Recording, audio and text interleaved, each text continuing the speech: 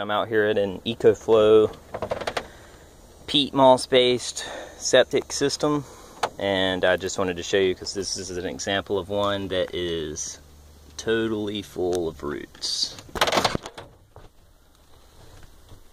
Hopefully you can see that in spite of the glare. This is going to be a pain to get out to replace this system. It may be that the pods are cracked at some point. I think most likely the roots are coming through the bottom, since it's on both sides like that. Hopefully you can see that. But anyway, you see all this ponding.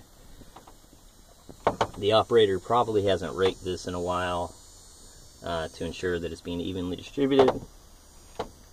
Maybe he has, I'm not sure. But these roots can make it pretty much impossible to smooth this out. So you're going to get ponding like that.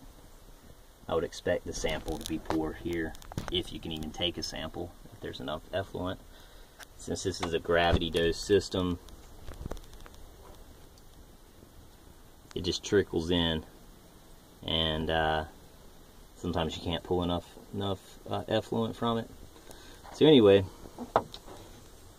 let's see what we can see. But this is an example of a root-bound Ecoflo pod.